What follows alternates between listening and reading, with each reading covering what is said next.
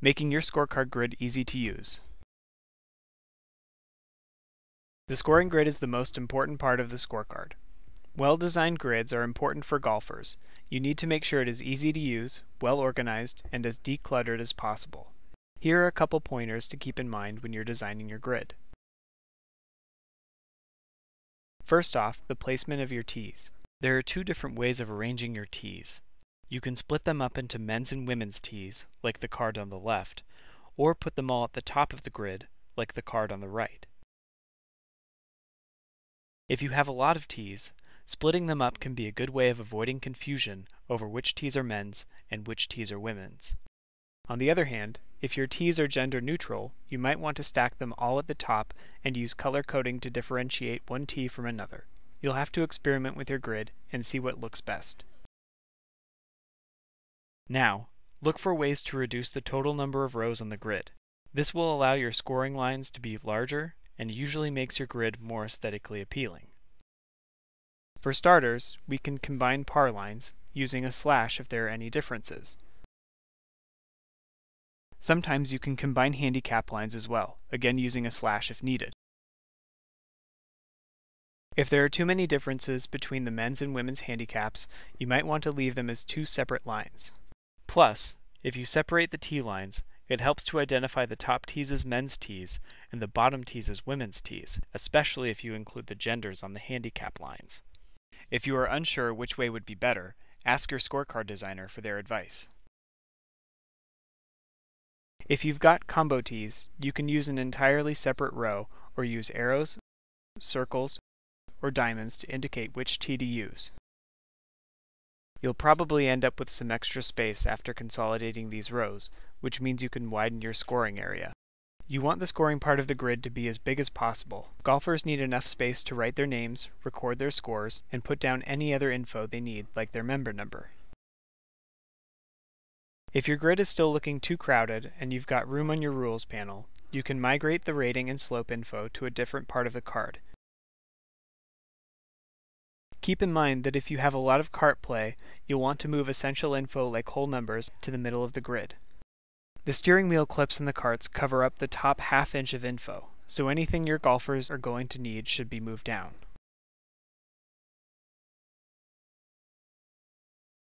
Finally, consider the use of color on your grid.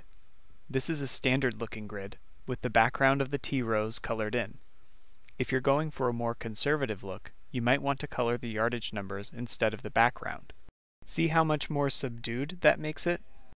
Now let's compare. We've gone from 3 handicap lines to 2, combined the par lines, and went from separate combo lines to circles. The extra space has gone to enlarging the scoring grid.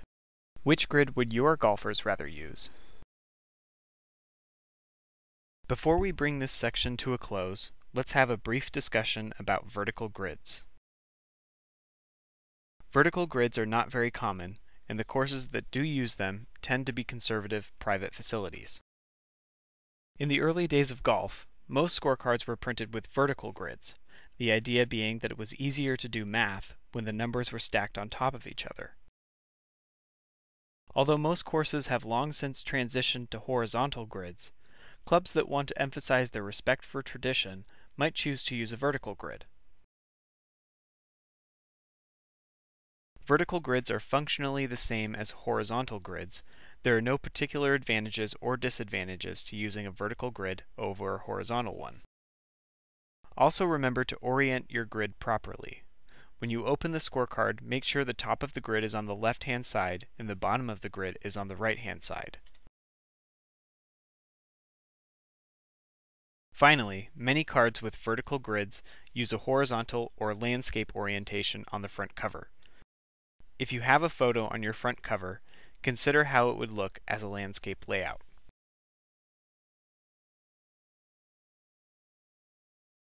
We covered a lot of material in this section. To recap, here are some of the main things we talked about. You can put all your tees on the top of the grid or split them up with men's on top and women's on bottom. Try both options and see which looks better. Reduce the total number of rows on the grid by combining handicap lines, combining par lines, or using arrows, circles, or diamonds to indicate combos instead of using a separate tee line. Make the scoring part of the grid as large as possible. In some cases, you might want to decrease the height of the T-lines in order to up the height of the scoring boxes. If your grid looks too crowded, consider moving the rating and slope info to a different part of the card, like the rules panel. If you've got a lot of cart play, move essential info like whole numbers to the middle of the grid.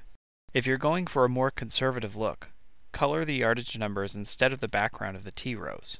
Some clubs use vertical grids. If you want one on your card, just make sure that when you open the scorecard, the top of the grid is on the left-hand side and the bottom of the grid is on the right-hand side.